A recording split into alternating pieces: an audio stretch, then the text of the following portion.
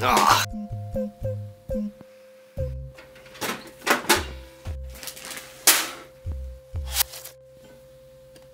Welcome to the part of the video where I spin a fan for 20 minutes. Just kidding, that's too much intro. Let's go, put that SSD in a PowerBook. Yeah. Obviously, the first step to a safe laptop hardware upgrade is to fucking take the battery out. And will this work? Hey, this is a nice cheap third-party battery which came with the laptop. If you've watched my unboxing video, basically me being really broken. That doesn't work anyway, so freaking over there. Cool. Right, this is the RAM door, where the RAM will be going eventually, but kind of irrelevant to us today. Well, I say irrelevant, I mean we are going to be putting RAM in it, but we're taking the whole fucking thing apart first, so we can just forget about it for now. Let's go! Right, I have adjusted the lighting so we can see a little better, and we're going to start this disassembly process. The problem is the 12-inch PowerBooks are known to be one of the worst computers ever if you want to take it apart at any point. I'm pretty sure this is going to be absolute hell to get to the hard drive, but I might be pleasantly surprised. One thing that fucking pissed me off to find out when I was looking up how to fucking take these things apart is the fucking airport is right here, look. You don't even need a fucking screwdriver to take that out. You just pop the battery out and it's there. Why can they put the fucking hard drive here?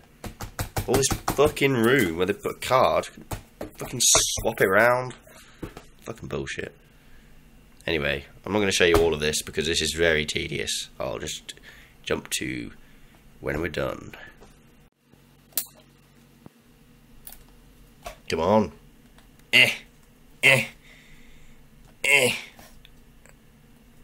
There you go.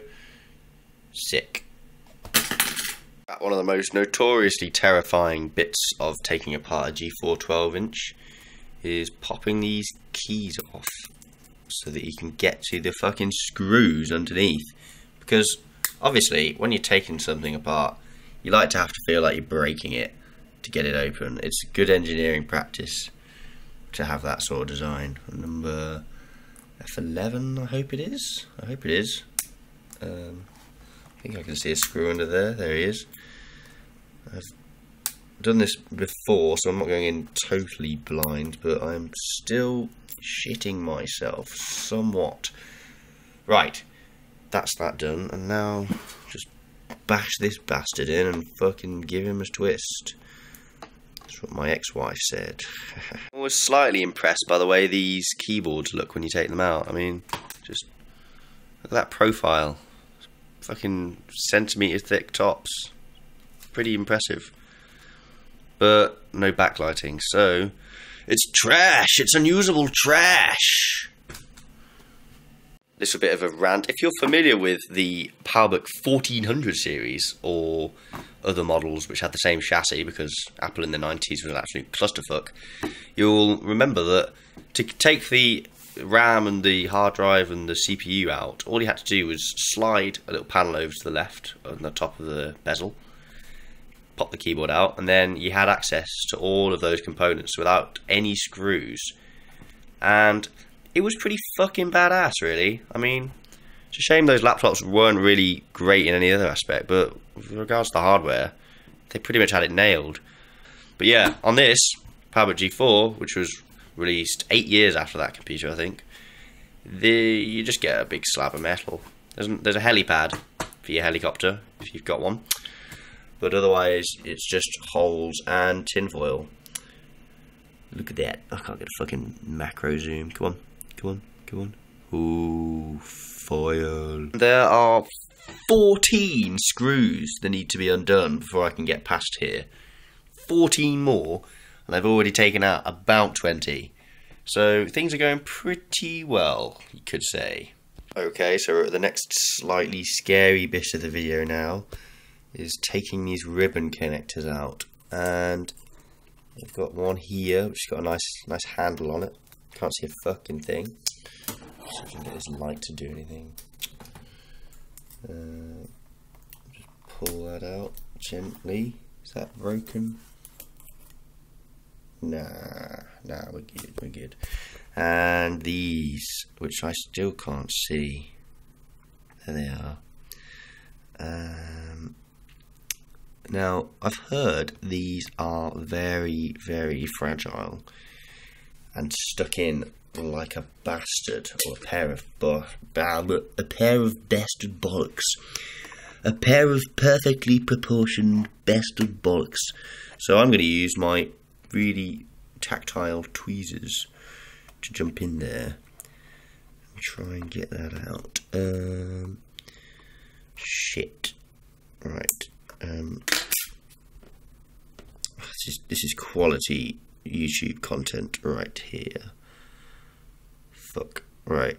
This might be too difficult to do with one hand, which pains me to say, because I have no tripod and no sense of where I'm pointing the camera, apparently. Yes. Shit. I'm gonna have to get creative. Right. So with that fucking clusterfuck of a heart attack done, we can now get to the bit that we've been aiming for through all this fucking bullshit. Screwing and unscrewing and losing and re-losing bits and bastard bits upon bits of shit. Oh my god. We're coming out. Hey, there we go. Oh, I just keep fucking back in. Oh, right. So this is possibly the first time this has been opened since it was made. Ooh, that is quite exciting. Holy shit. Wow. For those of you that aren't familiar with G4s, the thermal issues they had were somewhat unignorable, but regardless of that, still did a pretty good job of keeping them cool in these tiny, tiny little computers. Here's what we're looking for, and this is the original terrible but Apple branded hard drive, officially 40 gigs, but you only get 37 because of the difference between gigabytes and gibibytes. But again, that's not interesting, so let's do this. Get this out. And then I'm assuming that. Come on. Nudge. I'm not using the right bit. That's probably not helping. Motherfuckers. For those of you that can't tell, that was me using my mouth to fucking put a screw bit in, which is classy. Oh Jesus, that was tighter than expected. Here we go. That's a good double entendre. You should put that in a meme. Okay. Let's go. Hopefully this is going to be the last bit of screwing we have to do before we have to do it all again. Right, here we are. That's the hard drive. This sort of shit really pisses me off because the hard drive is the only, like, one of the only bits in the computer that actually has a defined death date, really. So, you know, all hard drives fail eventually, and this has got fucking tape with fucking cables glued onto it, so I feel like I'm breaking it by taking it apart again, which is just not ideal. Come on. Managed to get that off without fucking it up too much. It's pretty good. Got the cable we want. We've got the adapter we want here. We've got the card we want here. Another bonus with this is because there's no moving parts, the battery life should be quite a bit better when I actually get around to having a battery that works.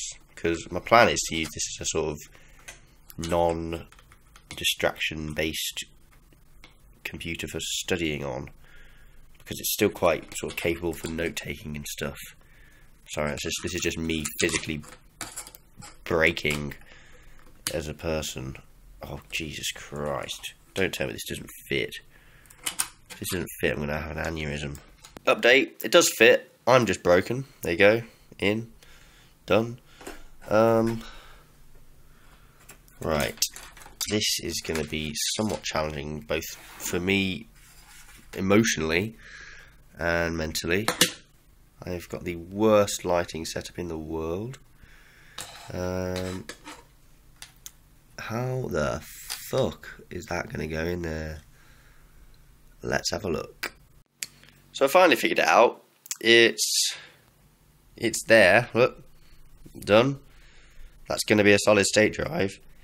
But one complaint is this adapter / this fucking cable. There's nothing at all decide which way round this cable connects to this card here. There's just nothing at all to tell you which way it has to go.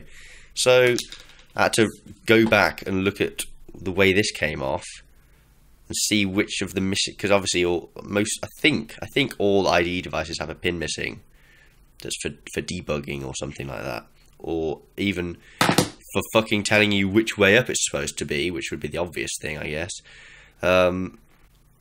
And this doesn't have any gap in its connector to tell you which way up it has to go. You're just sort of left with it. Cool, right. I think I can just pop it in and go. Is that going to work? It's a very brave move. Lots of room for antics in here now, so I guess that's going to be very annoying. I'm going to have to find a way of attaching that. Hey guys, today I'm going to be reviewing this Blue Tack. It's, well, what else is there to say? It's the Economy Pack Edition. It's blue, it's tack, it's here, it's whack. Right, fuck me. Let's get into this. First, you're going to want to take this blue shit and fucking roll it in your fingers like you have never rolled before. If you are a marijuana smoker, you will be familiar with this procedure, for sure. Slap it in wherever you want it to go. Push it in like you've got nothing else to live for, and then it'll still rattle like a bitch. I don't actually know if Blue Tack conducts electricity, but I'm gonna wing it and say it doesn't, and put a block in there where it doesn't look like there's much to be damaged. So this is a truly Apple grade upgrade. I think if they had offered a solid state drive in 2003, they would have looked pretty much like this. The whole computer would have looked like this, for sure. For sure. Right, I really don't want to put this back together until I know this drive is working. So now I have to find out if that's even possible. Yay! Just gotta pop in the RAM. That can fit in there, if it will.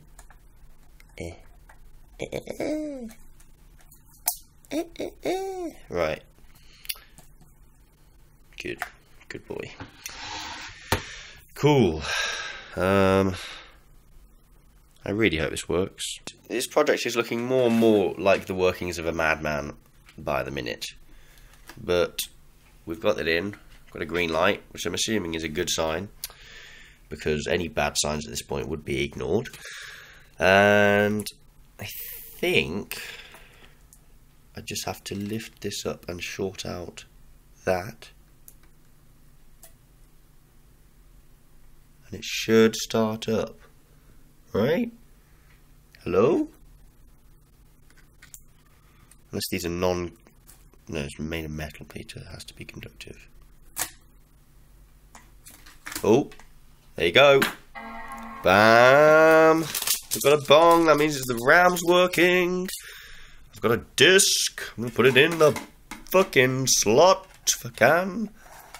Go. Here we go, here we go, here we go. This is the moment we've all been waiting for. The noisy, spinning shittiness of physical media. Yay! I've often wondered why we stuck with CDs for so long. Now that they're gone from my life, I really don't miss them.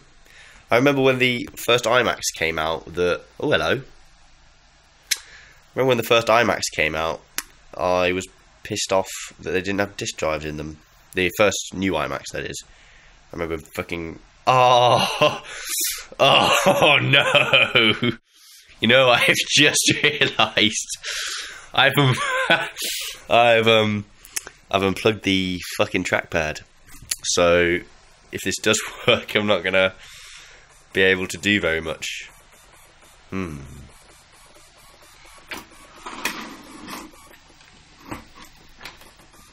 Well, that's a solution for now. For those of you wondering why I'm still using a single button mouse in the year 2017, I would like to say, fuck you, because I want to. This should have enough reach around for me to be able to... Oh my god, I'm worst at cameras. In you go. Smashing. Is it working? It's on. We good. Remove all this shit. I am absolutely terrified of dropping this because it's got all the screws in. Oh! Oh! Okay. That's my sock shelf. Are we getting somewhere? Come on. I mean, the fact that it's actually doing stuff is a good sign because it shows me that the RAM is there being used. That said, it could just be the 128 megs that's built in doing this, in which case I would have an aneurysm and die, as previously detailed. Because RAM is not cheap, and I spent money on it, and I want it to fucking work when I fucking want it to. Come on. I just thought it was interesting how this really hasn't changed very much in the past 14 years. Oh dear, that's all flickering, isn't it? Is that going to be visible for you? I hope not. Otherwise you'll be having aneurysms. Yeah, this really hasn't changed very much since 2003. I think they've been booting like this since 2000 now. It's nice. It's a good bit of continuity. Sort of it makes an upgrade feel like you're actually moving from one era to the next. Great leaps forward. Ooh, big jump in disk speed there. I'm hoping that's a good omen. I mean, really hope it's a good omen. This is taking a while, but then again, this is like a 4x disk drive or something tragic like that. It can do DVDs though, which makes installing Tiger a whole lot easier. But of course, if the Gigabyte is working, we can get Leopard going, and that'll be nice, and it'll feel a lot more crisp. What am I doing? Come on. Please. Please. Well, what a great video this has turned into. I'm going to give you something to do while this loads. The normal handled. What am I fucking on about? I am now getting increasingly more afraid about this computer. This nice white screen is giving you a bit of detailing of the way this LCD has died in the sun at some point. And this fucking chip over here, all looking fine and dandy. Come on. Maybe it's looking for the full system, like the actual keyboard and trackpad and stuff, and it's not finding the trackpad, and that's throwing it off. Oh, the disk stopped spinning. Hello? In the words of my recently departed mother, shit, it's working. It's preparing the installation. We're looking good. Let's go on about this Mac. The dream number is over 1,000. It's not letting me click it. I'm not allowed to click it yet. Hello? Do I have to continue? Then I'm allowed to click it? No? Oh dear. Well, it looks like it's staying a mystery if the RAM's working for a while. Disk utility! Come on. Please be there. Please be there. Come on. Yes! Yes! Yes! It's there, look. There it is. 29.8 gigabytes. Yes! Let's erase this bitch boy. macOS Extended Journaled. And we're gonna call it... Can I call it an SSD? Is that fair? This is an unusual typing experience, I will say. Macintosh SSD. Cool, cool. I'm gonna erase it. Bam. This doesn't work. I will kill myself on camera for money.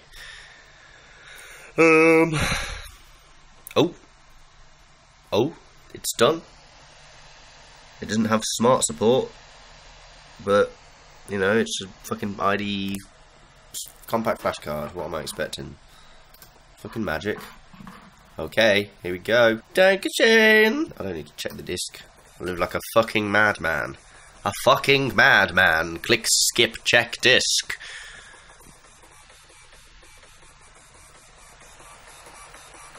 Why did we get rid of CDs, man? They were the fucking tits. They were the fucking best in the world. You could just slam a whole fucking film on a disc. Tim, what is that noise? Mom, for fuck's sake, I'm installing the new Sims DLC. They've got cars now, Mom. They got cars.